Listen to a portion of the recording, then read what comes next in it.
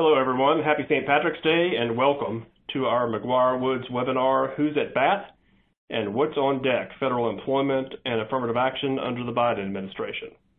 My name is Brian Barger and I'm a Labor and Employment and Affirmative Action Partner here in our firm's Charlotte, North Carolina office. Joining me from Raleigh is my fellow partner Bill Doyle, also from our Labor and Employment and Affirmative Action team. In addition, joining from our McGuireWoods Consulting arm in D.C. is Edward Hill, who serves as our VP for Federal Public Affairs. For individuals tuning in today who may not know a lot about our firm, separate from Bill and myself, we have an army of lawyers here at McGuireWoods with over 1,000 attorneys and 26 offices with industry and substantive expertise across the business spectrum. We're also fortunate to have a subsidiary, McGuireWoods Consulting, with individuals like Edward who provide public affairs, lobbying, communications, and other services to clients hand in hand with the work that we do here on the legal side of the house. If you'd like to learn more, or if we can be any help to you in any way, just let us know after this webinar, by email or otherwise. We're happy to lend a hand. Before we dive into the topics today, let me mention a few items about the platform itself. On your screen, you should see several icons. First, the resources icon includes a copy of the presentation itself. If you'd like, you're welcome to save the deck to your desktop or to print it to follow along during the presentation. Second, you'll also see a Q&A feature. You can use this to submit any questions that you have throughout the webinar. We'll be leaving all questions to the end of the program, and we'll do our best to get to what we can if time allows. However, if we're unable to get to your question, just know that we'll follow up with you individually after the program is over, so fire away. All questions are great. Please also note that this presentation is being recorded. We'll circulate a link to the recording together with the webinar deck over the next few days after the presentation is over. So feel free to use that for yourself or feel free to share it with others in your organization. So that's it for the instructions, and now on to our topics. Specifically, as some of you may recall, back in December, Edward, Bill, and I conducted a post-election webinar where we attempted to forecast coming labor and employment attractions for the year ahead. Now, here we stand here in March, almost 2 months into the Biden administration, and we definitely have a much better feel for the regulatory and enforcement game plan that lies ahead of us. We also definitely have a good bit more information about who actually is going to make up the new Biden labor and employment team. So today we're actually going to be discussing federal policy and regulatory landscape from a DOL, EEOC, OSHA, and other perspective looking ahead. We'll look at their key appointees that have already been made, those that are in pocket, and those that are awaiting Senate approval. And we're also going to talk and end our discussion chatting a little bit about legislative and enforcement items on deck for 2021 and beyond. So with that, to start us off, I'm going to turn things over to Edward. Mr. Hill? Hi, good afternoon, everybody. Thanks, Brian, for the introduction and for discussing some of our topics today. I'll start by talking a little bit about the administration, the political landscape, and some appointments, confirmations we can expect soon.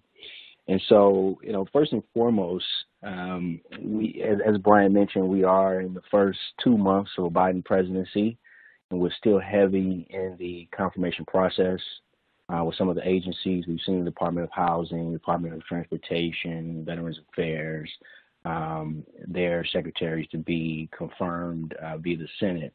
And so now I think an important person for the Department of Labor will be the secretary. As we know, Marty Walsh, who is the former mayor of Boston, has been appointed to the role. We're right now waiting for his confirmation. I understand that his confirmation will probably take place next week at some time. And so right now, I'm actually going to kind of cut this, move past presidential and House races and talk a little bit more about the confirmation process in the Senate and some of the likely legislation that may or may not come through Congress. And so I think it's important to note the budget reconciliation process and how that will impact federal legislation. Right now, 50 Democrats really need to vote in support of a number of measures. As we've seen with the coronavirus and this last bill that passed through Congress related to relief, we've seen sort of the back and forth there, but I think things move relatively smoothly. But I think the challenge on some of the more controversial issues will be whether or not the Democratic Party can gain 50 votes. And we saw with the last relief bill that you had a few Democrats that did not vote in favor of certain things, and one big thing was the minimum wage. We would, it's been proposed for a $15 minimum wage. Some Republicans and some Democrats were in favor of it, but other Democrats were not. Senator Manchin being one. We had the two senators from Delaware, which is kind of interesting because they represent Joe Biden's former home state, right? So it's interesting dynamic to have them to outwardly oppose something like the minimum wage. But it goes to show you there that we have to question really what the president's intention is on this as well. So that's an issue that I think we'll be following. It's an important piece to the Department of Labor's overall priorities and objectives. And so we'll keep our eyes open there. Just to kind of give a little bit of background beyond the reconciliation process, I just want to talk a little bit about the committees of jurisdiction. A couple months ago, we really didn't. Well, I think we knew who would be at the helm of the gavel on the House side and potentially the Senate with Patty Murray. But, Bernie Sanders is going to be chair of the Senate Budget Committee. John Yarmouth, he's been the chair for quite some time, but I think it's important to know Bernie Sanders and, who represents the progressive wing of the Democratic Party. And so we'll see a lot of what Bernie has to offer in the next year as chair, but I can likely propose there'll be some things that he and the president are not aligned on, and even the party. And so here, Brian and Bill put together a little slide here. It's kind of funny, but as mentioned about Bernie, I mean, he represents the progressive arm of the wing. And so we will see what comes out of this term and what comes out of the discussions he has with the Senate and President Biden.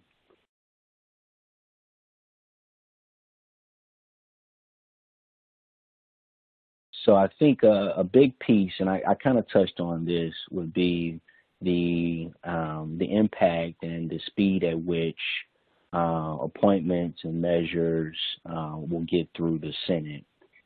And I think the next slide kind of talks about the executive order comparison. We acknowledged this a little earlier that we are in the first 2 months of the presidency, and within the first. So in identifying the executive order comparison the first 30 days, you can clearly see that President Biden has made far more executive orders than President Trump. But a lot of it is sort of overturning what former President Trump had issued executive orders. And so we're going to see a lot of that over the next month or few months. And so I just thought this was important to note.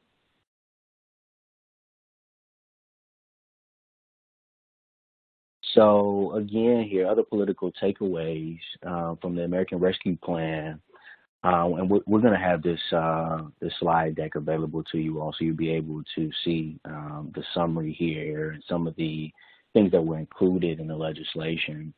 But I think it's important to note some of the Democrats who we want to keep our eyes on, who may have views that are contrary to the Democratic Party, or even our group that represent the progressive arm of the party. Senator Sinema and Senator Manchin are definitely two. They were two of 8 Democrats who voted against the $15 federal minimum wage. So Chris Coons, Tom Carper were two, John Tester. So these are all names and folks that we should keep our eyes on when it comes to legislation that, might be controversial. So as far as EEOC, I'm going to pass this back over to Brian and Bill, and I'll talk a little bit about it as well. Thanks, Edward. And Edward, on the political, legislative front, it does seem that the legislative proposals and the initiatives that have been center stage so far, and including the American Rescue Plan, I mean, that is the largest federal spending, even as a proportion of GDP compared to World War II spending levels. And there's discussion now that's being teed up on a very, infrastructure package that might be $4 trillion and perhaps a tax package that could be quite significant. And so it seems like on a lot of the labor and employment policy issues would be fairly low on the scale compared to those types of items, which take up a lot of legislative energy given the scale of the proposals. Mm-hmm. In turning to some of the key personnel that we've seen put in place by the Biden administration here in the last 2 months, and starting with the EEOC, which is an agency that occupies a pretty central place for those of us like me who do a lot of class systemic discrimination work, which includes litigation with the EEOC, or activities that might be influenced by EEOC guidance. We still have a Republican majority. What we've seen is that the top 2 bullets are now. This is from our earlier slide back in December. Dillon is no longer the chair now. Charlotte Burrows, who's pictured there, is the chair, and Sunderling is no longer the vice chair. Jocelyn Samuels is the vice chair.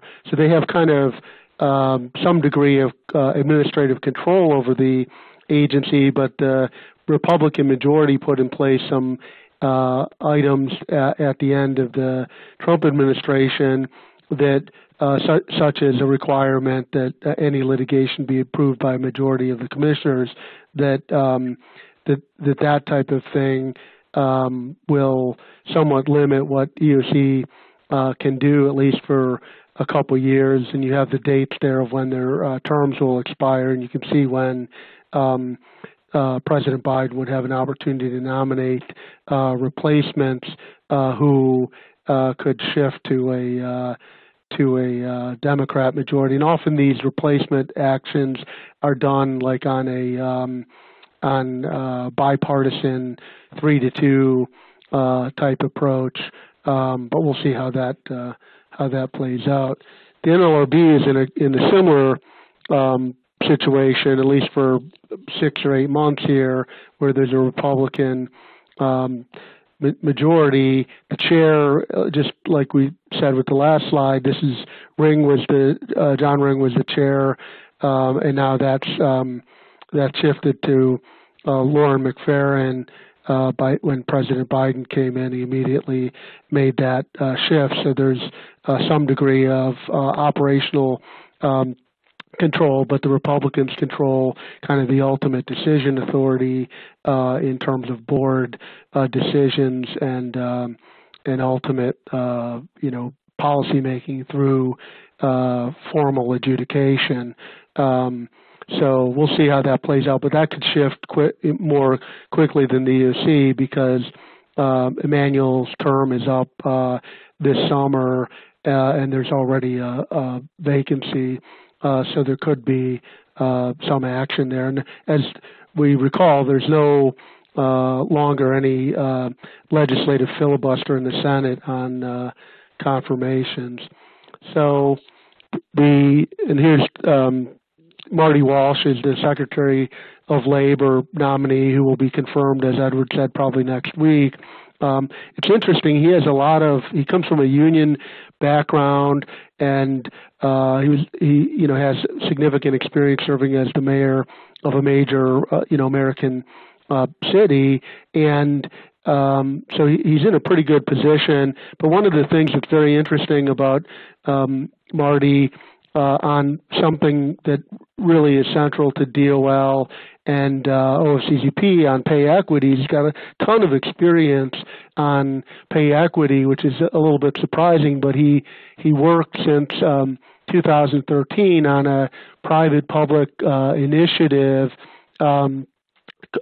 that was under the auspices of the Boston Women's Workforce Council, and they came up with this kind of a voluntary program called 100% Talent Compact, and they issued periodic reports. There's a 2020 report that you can get online that's maybe 40 pages long, and it details all kinds of outputs from their study where they engage voluntarily with the business community, and there's business community representation within this. So instead of a mandate top-down approach, he came up with an approach that was really more of a partnership with the business community, and that's going to be very interesting to see how that plays out, because it's very unique to have a Secretary of Labor who at the very top really has a good understanding of pay equity issues and a very deep understanding of the practical approaches that one might consider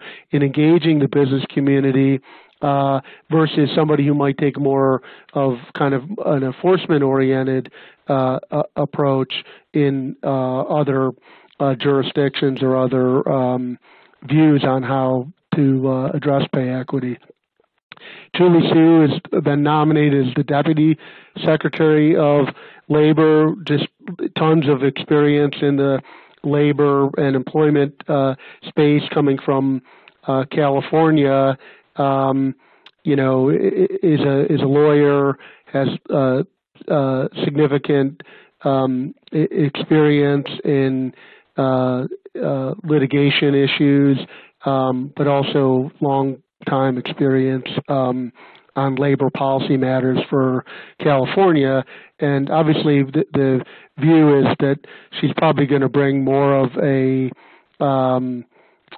progressive perspective on labor and employment issues, including issues on equal employment opportunity that affect OFCCP in the next coming 4 years. Jenny Yang, we talked about on I think we predicted relatively accurately with one other option would be the director of OFCCP, very fast-paced that the Biden administration has been moving on. She was in place on day one, which is definitely breaking all earlier records by probably 5 or 6 months. And so she got tons of EEO experience, but this is kind of her first time in charge of an organization where she's going to have more direct control that isn't part of a multi-person panel, or is it, something where you're in a larger organization like the Civil Rights Division at DOJ, where there's lots of other attorneys who are focused on similar types of issues and similar types of policies.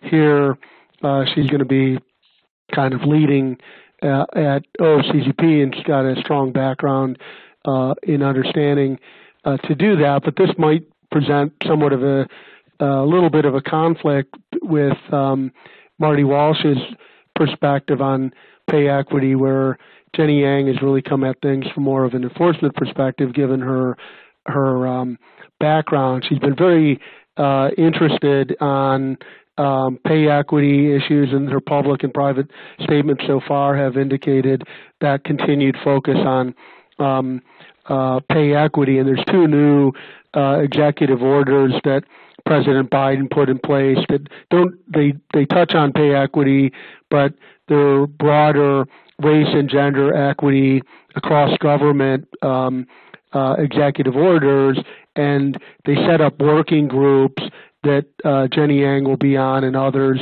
that we'll talk about are on. And you'll probably see an approach similar to what we saw with President Obama's pay equity task force, where they came up with a list of proposals, and then the agencies went about implementing those proposals. Jenny Yang's also been interested and concerned about artificial intelligence and machine learning approaches in the hiring process, and that definitely is something that, unlike EOC, where it's a charge-driven approach, OFCCP has advantages, and Jenny Yang's already spoken about this publicly. Then the advantages are that they can be more proactive, they can target particular industries, and they get access to data during an audit, which are kind of a little bit new opportunities for Jenny in terms of leading an organization that has that kind of sweeping authority. And then she's brought in a chief of staff that is quite substantive, very accomplished lawyer who has significant experience in civil rights law, and was the director of the Economic Justice Project at the Lawyers Committee for Civil Rights under a law, which, if you don't know, is one of the leading civil rights organizations in the country, and they bring a lot of employment litigation and kind of structural change litigation. Darrelly was a speaker at McGuireWoods webcast that we hosted on African American leaders in the law. We had a series of webcasts, and there was one in August where Darrelly spoke and had some very thoughtful, interesting comments on how to make progress in the areas of racial justice. And that's on our website if you want to go to it and check out her commentary. But the point is that they're moving quickly. They're appointing people who have background. Now, this it's not a background that is coming from an employer's perspective. So we would expect a much or somewhat more aggressive enforcement posture. Tim Frederick has been appointed the Deputy Assistant Secretary at OSHA. Comes from a union background with lots of experience on safety and health issues, and so you would expect that. And Brian will talk in a moment about some of the OSHA policy developments. We expect OSHA to be very active in the coming years. There's a political deputy solicitor of labor who, again, has lots of litigation experience, including serving as a senior trial attorney at the Office of Solicitor. Another example of somebody who's got lots of experience in the substantive area and in litigation, and who's coming in fairly early in the process, which indicates the concept that they are going to hit the ground running. We don't have a nominee for solicitor of labor, but we expect that soon. The Alina Goldstein, the deputy solicitor, is the second in command. Once the solicitor comes in, will be the second in command in a very top political appointee that really will have a big role in DOL policymaking activities, including engagement on OCCP issues. So Sharon Block has labor and employment background experience. And now she's the acting administrator of OIRA, which is the body that governs regulatory policy at the Office of Management and Budget regarding information collection and review of regulations that involve information collection and data analysis. So this is an important role, and they have somebody now who is has a labor and employment background and is going to be able to move things along at OMB and understand and work with DOL folks to get things done. Several other appointees, and you'll see Seth Harris, who was the Deputy Secretary of Labor in the Obama administration, now is coming in on the White House policy side. I think there's roles that are on the Domestic Policy Council, and then there's roles that are in the Economic Council. I think Harris is actually in the Economic Council, and then Pranita Gupta, who's on DPC, working with Susan Rice as the head of the DPC, Domestic Policy Council. So you've got somebody like Susan Rice who's very well-versed in the government, has very senior connections in the government, obviously running DPC, which shows the seriousness which Biden administration puts into that role. And then you've got people like the former Deputy Secretary of Labor, who's going to be very influential on labor policy issues at the White House. There's a kind of a trend where you're seeing people coming from the Obama administration into the Biden administration. One of the slides we don't have here is Patricia Smith, who is the former Solicitor of Labor, is the senior counselor to the Secretary of Labor. So again, another very seasoned DOL alum who is in a high-level policymaking role. Edward, I think you were going to talk about Donald Sherman. Yeah, so just to kind of add to some of the appointees, I mean, I've known Donald for some time. He actually gave me my first opportunity on the Hill. And so, I think he would be great in this role, very fair-minded, even-keeled person, also very data-driven. So I think the more information he has, the better. But I think we'll see some interesting work product, good work product out of Donald. I think he'll serve well in the role, and it'll be interesting to see some of the policies that he'll be advocating for in this administration. So I'll leave it there and kind of turn it over. I think Brian is coming up next here with some of the other appointees. Oh, sure. Actually, I think Bill was going to wrap up. Bill, you want to? I think Bill. My apologies. Well, yeah. I mean, there's this kind of flap that you've seen in the press about how President Biden has asked the General Counsel of the EOC and of the NLRB to resign, and then they've refused, and they said, well, you don't have authority to terminate us because we have specific appointments and we're in independent agencies, and that's a legal question mark related to the president's power.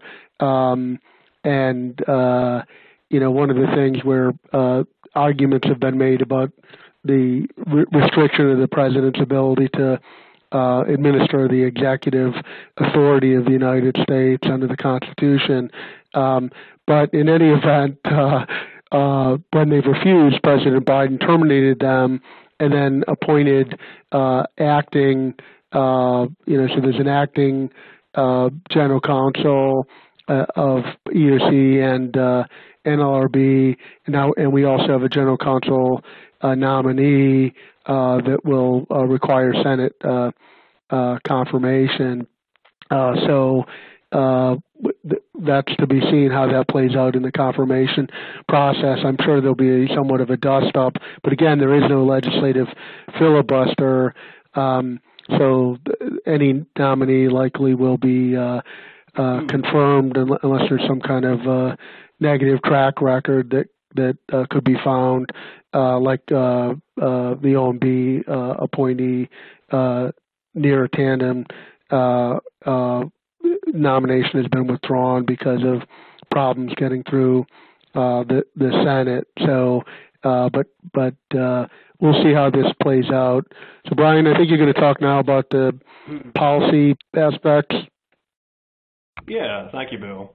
And just to remind everybody, especially for those who may have joined late, there is a Q&A feature at the bottom of your screen. If you have questions about some of the folks we've talked about already, politically or otherwise, or the section we're about to cover now, feel free to go ahead and add that. If we have time at the end, we'll try and get to it. If we don't, we'll follow up with you individually, but feel free to ask any questions. I know this is hard since we're not live in the sense of in a room together, but we're certainly glad to try and get to what we can. As for enforcement actions and sort of regulatory issues that are on deck, separate from the new appointees, certainly the Biden administration's been very busy on a number of regulatory fronts over the last 2 months. Frankly, some of the actions are new initiatives. There are a handful of new things that we'll talk about. Some actions actually are carryovers from the Trump administration, surprisingly. But most actions, as Edward alluded to earlier, simply involve undoing, or at least beginning to undo, past Trump administration regulatory efforts. And so, it's interesting, I actually put this question to Chris Liu about a month ago. Chris Liu is actually the DOL transition team lead for the new administration and is working to sort of not only sort of get personnel in place, but also to get sort of key regulatory actions up and moving quickly. He comes with a lot of experience, like a lot of the players in the administration. But I asked him back on the 24th of February, so what do you believe will be Department of Labor's top 3 priorities if you had to wave a magic wand? And he said, well, number 1, clear enforcement standards for COVID-19 health and safety. Number 2, addressing the federal minimum wage. And number 3, retraining workers for jobs in the 21st century, which really, in his perspective, means having an increased emphasis on apprenticeships and community college education. Number 1 has already been started, which we'll talk about. Number 2, they've tried and failed, but they'll probably try again, which we'll also talk about. And number 3, they really haven't gotten it underway, but actually number 3 is interestingly a carryover from the Trump administration and the Bush administration. There's been a lot of chatter, really, over the last 10 years about the need for increased apprenticeships and more focused job retraining efforts across the spectrum. I'll tell you, as an aside, the DOL has a lot of hand in that. I mean, they have all sorts of rules under the FLSA and otherwise that frankly make apprenticeships and the extent to which they're paid and unpaid and how they're paid difficult. To the extent that the Biden administration can loosen that up a little bit through rulemaking to sort of help with that, that would be a positive thing. But it's interesting, number 3's had a lot of chatter for a while, but no action. Number 1 and 2, there's already some action. And in particular on OSHA, right out of the bat, on January the 21st, President Biden issued an executive order that said a couple of different things. It said, look, number 1, I want within 2 weeks to have some revised guidance to employers on workplace safety during COVID.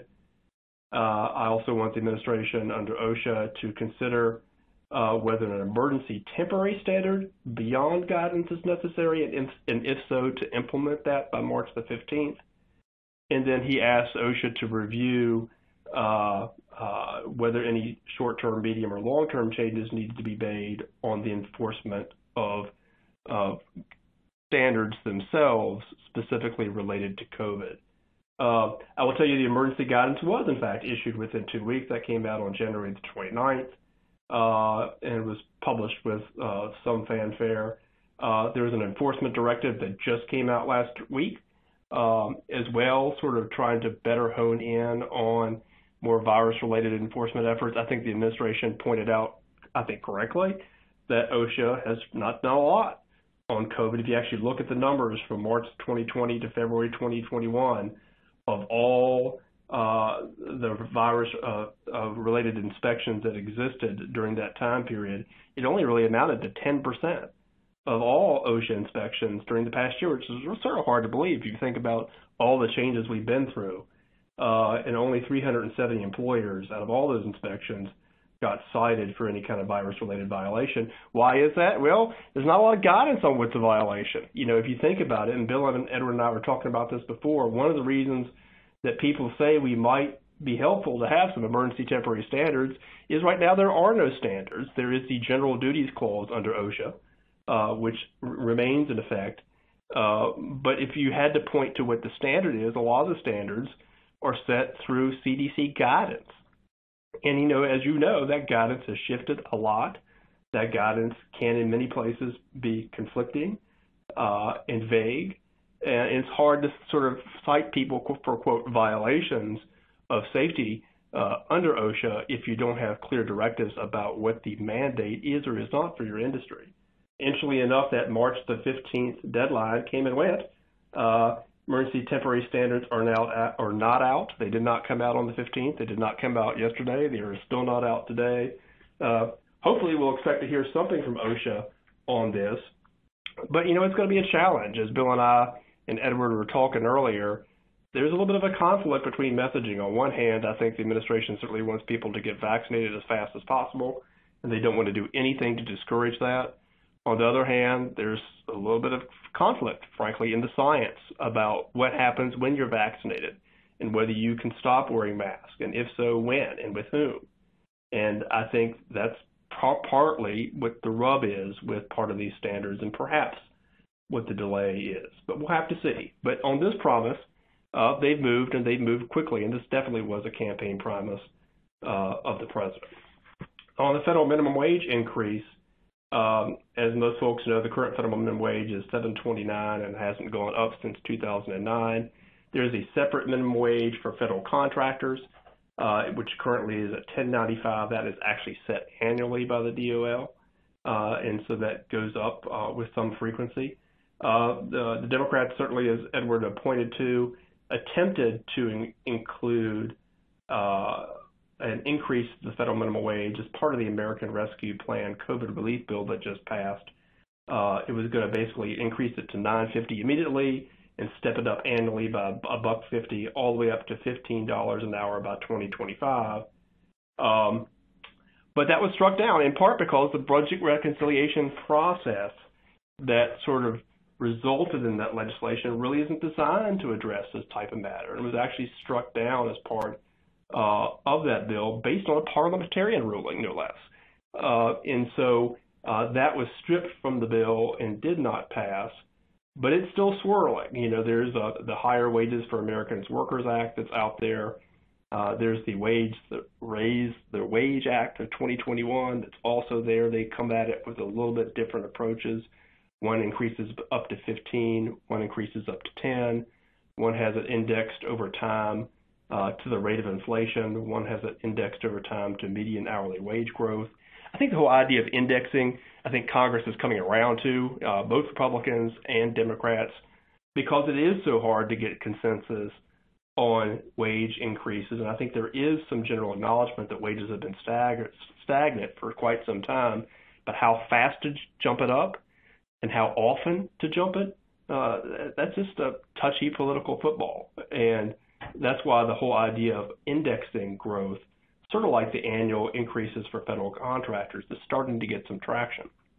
Whether it has enough traction to actually pass anything in a heavily divided Congress, who knows?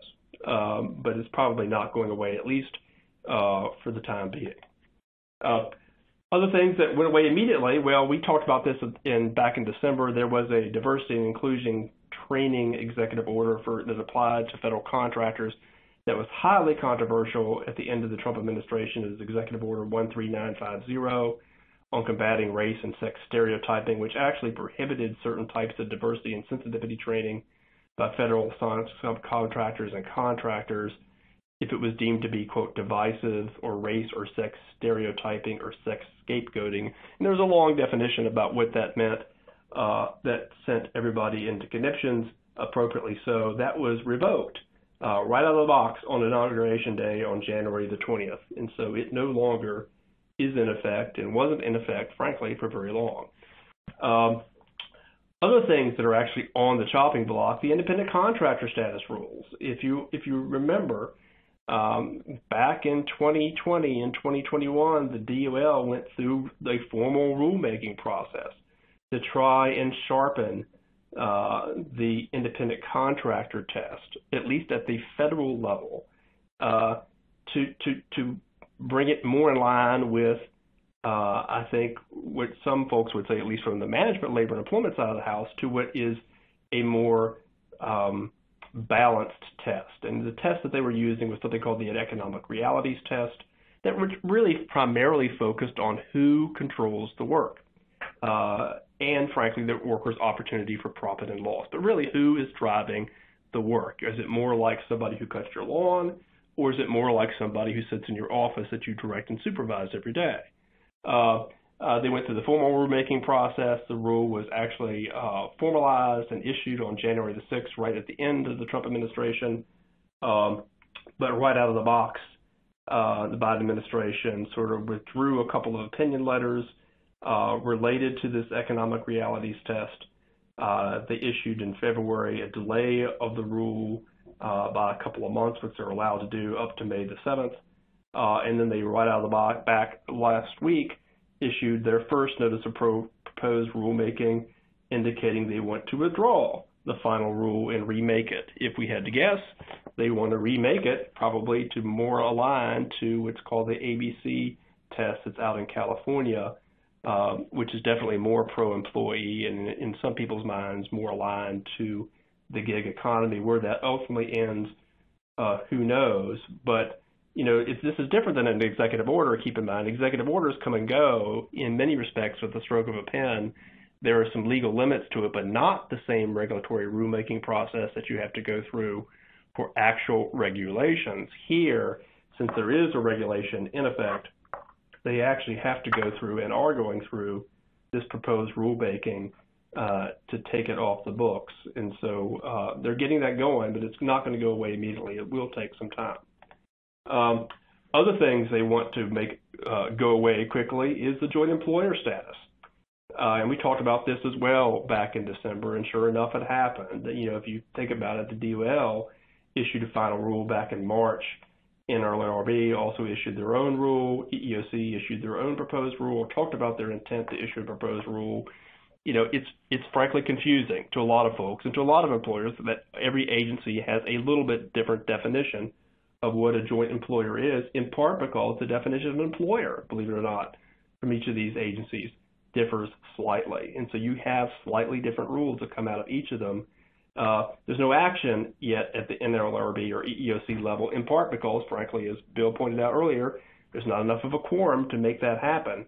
Once the Republican quorum drops and Democrats take control, you'll probably see some action on that as well. But on the DOL side, they've already taken action, and they issued a notice of proposed rulemaking last week about withdrawal of that rule. So that's definitely in their crosshairs. Other things that's in the crosshairs, this may not apply to a lot of folks on the call, but Title IX, you may have heard a lot about in the news. This is the rule that applies to certain educational institutions that receive federal financial assistance from the Department of Education.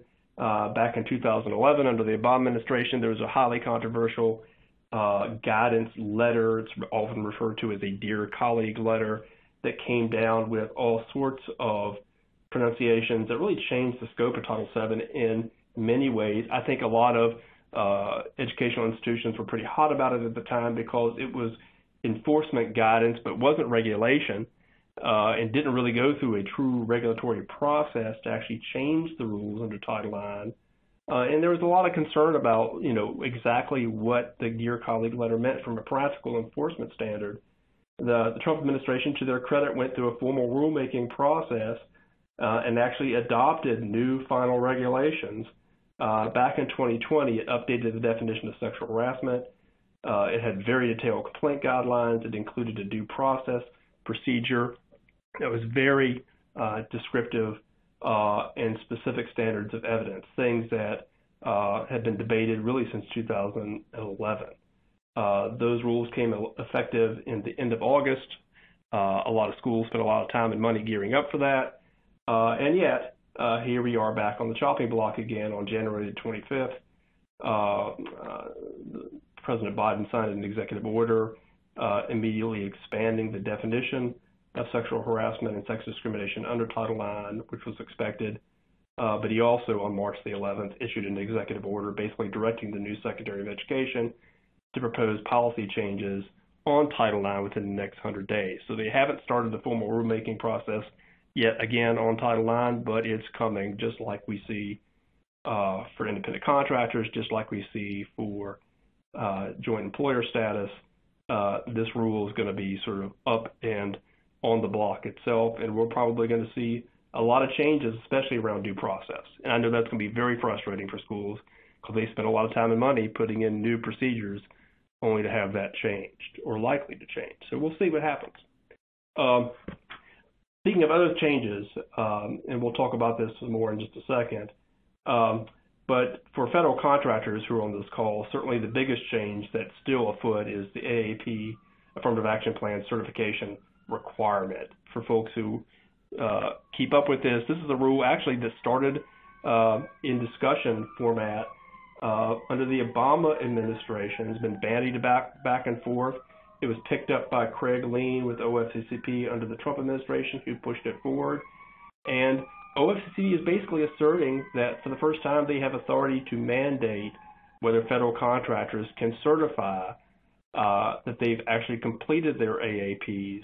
And they're asserting that they can do this requirement without rulemaking, meaning that they can actually do it by sort of OFCCP fiat. They had public comment on that, which our firm, among others, commented.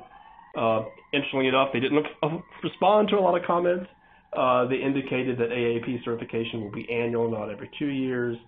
But they said there's basically not going to be any audit relief for large contractors to certify compliance.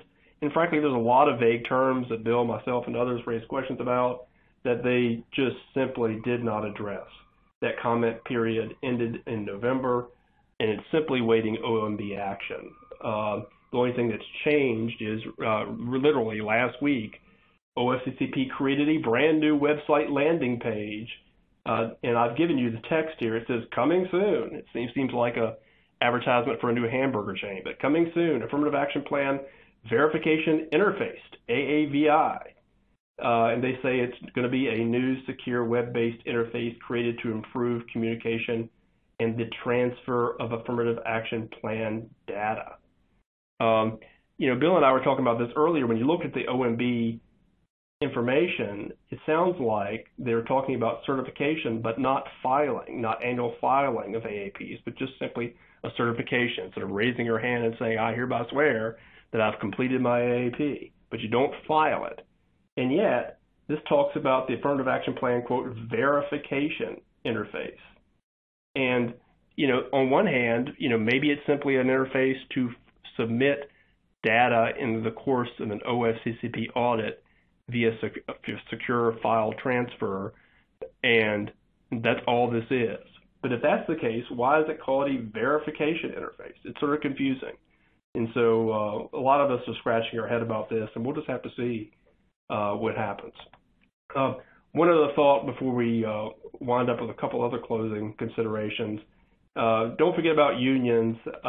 Certainly, we talked about this back in December, that there's a lot of pressure to restore elements of the old ambush election rules that were around in 2015. There are a lot of folks in the Democratic Party who aren't very happy about some NLRB decisions that happened back in 2019 and 20 regarding how unionization efforts happen and what can happen with communications and what access you have to data of an employer's side to communicate to employees. There's going to be a move to sort of undo all that, and there already is one, the Protecting the Right to Organize Act, or the PRO Act, which actually passed the House. That's probably dead on arrival in the Senate, if I had to guess, especially given insufficient votes to overcome filibuster. But as Edward alluded to earlier, there's some chatter about whether that is going to end, and to the extent that does happen, maybe this will get more traction. But at the moment, we believe the PRO Act, for pro or con, is dead in the water. So with that, I know we're almost out of time. We have a couple of closing thoughts. And again, submit your Q&As if you have them. If we can get to them at the end, we'll try. But Edward, do you want to take the next slide, talking about sort of a common question we have about the EEOC? Sure. Thanks, Brian. So here our question is, are we at an increased risk of EEOC charges or bad charge outcomes over the next 4 years?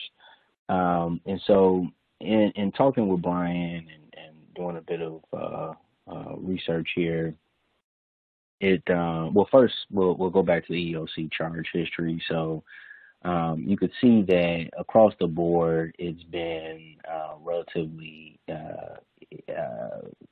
similar in each fiscal year as far as the number of EEOC charges. I think this gives you sort of an indication as to how the charges actually are going down. And so I think over the next 4 years, we can likely see that some of the charges will go down. And I think we talked a little bit earlier about some of the issues the EEOC will have to face this year, mainly along the lines of pay equity data. Some of the EEOC charge outcomes, and I think, it's been a relatively mix between race, gender, disability, but more within the news cycle than other political administrations. But as far as the enforcement priorities, they're going to depend on the change in the commission. So, we'll keep our eyes open there, but we will see a number of things that will be controversial. Republicans will support, Democrats will oppose, and vice versa. So I think some of the things that we would likely see moving forward is, of course, eliminating barriers in recruitment and hiring, protecting vulnerable workers, including immigrant and migrant workers in underserved communities from discrimination, addressing selected emerging and developing issues, ensuring equal pay protections for all workers, preserving access to the legal system, and preventing systematic harassment. And so these are all things that we are likely to see in 2021 and beyond. And I think on DOC front, a question mark is whether or not we're going to start to see more commissioner charges where it only requires one commissioner to initiate a commissioner's charge and then an investigation. There could be a substantial systemic investigation by the EOC. And when we're talking about OFCGP, we expect that there could be a return to more industry-focused audit approaches. In the Obama administration, the OFCGP was focused on both the technology sector and financial services and really hit those sectors really hard with large numbers of audits.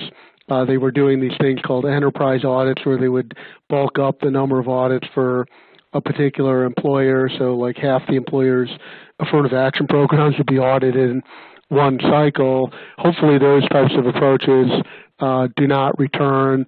I'm not sure that they were particularly productive, and they create a lot of chaos and problems for the particular employer, and there really isn't a very good basis, in fact, for how they're selecting a particular industry to focus on, as to why that industry needs to have all this extra scrutiny and face huge burdens in the process.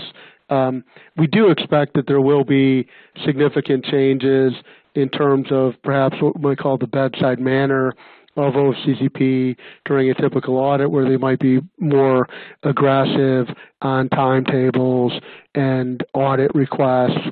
But there is some built-in, at the end of the Trump administration, OFCCP adopted a final rule which locks in certain transparency requirements around predetermination notices and notice of violation, which should help ensure that employers are not subject to kind of hide the ball tactics.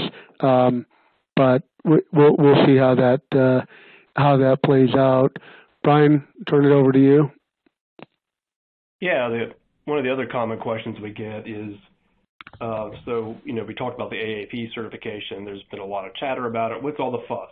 We already do our plans. What's the big deal about certification? And just to remind people, it is a big deal. It on one hand, it affords the Department of Labor and the Biden administration their first big opportunity to make a big regulatory change deemed as pro-enforcement in a way that hasn't happened in OFCCP in a long time. I mean, if you think about it, we've never had to do this kind of annual certification before. Interestingly enough, AAP vendors love this.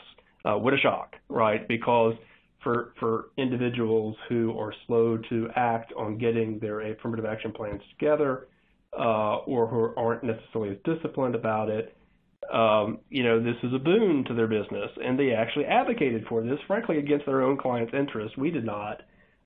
We expressly sort of opposed the rules for a number of different reasons, which I'll talk about in a minute. But just to give you a preview, it is definitely coming. This is something that has been talked about for a while. It continued under the Trump administration with Director Lean. It's simply waiting OMB approval. Do not expect it to not move forward. It will happen. It's just a matter of when it's going to drop, the full scope of the certification that's involved, and frankly, the effect of any potential litigation that's going to stay any action, and whether that occurs. And so we'll have another webinar exclusively on this topic later on. But the big deal, frankly, is in the weeds. I mean, the questions we asked in the comments are, so exactly what are we certifying? Are we certifying that we've simply done the math, that we've done our narrative, we run the reports, and we have it on the shelf?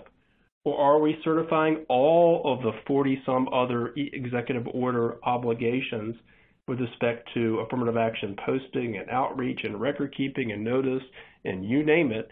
Is that what we're certifying, that we're compliant on 100% of every last one of those items across our platform? That's a big item. Who knows, right? Likewise, if we do that certification and we happen to be incorrect about something, or someone overstates their certification stance, does that open you up to False Claim Act risks, both for criminal and civil liabilities? And likewise, if you're a public company, are you now going to have to indicate this as part of your other certifications regarding compliance? And is that going to open you up to lawsuits as well? It's interesting. I mean, who knows? It has a lot of different challenges. We're also very concerned about who's going to have access to this data. Is it going to be subject to FOIA and other sort of scrutiny? And more importantly, what is OFCCP going to do with it once they get it? I suspect you'll see a change coming about how they select individuals for audit after they get this. They haven't said that, but I wouldn't be shocked. And it'll be interesting to see whether the mechanism for audit review itself will change or change substantially once they start to get this data in their grasp. If it's just a certification, in theory, it shouldn't be that big a deal. How they use that certification data for selection should be fairly limited. If it's an actual affirmative action filing of some type, well, that's a different matter. So we'll just have to see. But Bill, any closing thoughts on that before we end? No, the only closing thought would be just that we'll keep an eye on this and offer updates through webcasts like this, including ones that are more in depth on a particular development. For example, when that certification comes out, we'll do a focused webcast on that goes into details. So just to let everybody know that we're watching it. Yeah, but speaking of watching, thank you for joining in. We know we're out of time. We want to be respectful of that. We have received a couple of questions through the chat. I'm sorry we haven't been able to get to those, but we'll reach out to you individually after this about that. Likewise, I always think of my best questions after these webinars like this are over. If you have questions for Edward or Bill or myself that you think about later, or when you're going through the deck you want to ask us about, shoot us an email, give us a call. We're certainly happy to help, and we appreciate you joining. Thanks again, everybody. Bill, Edward, thank you. Thanks. Take care, everybody. Thanks.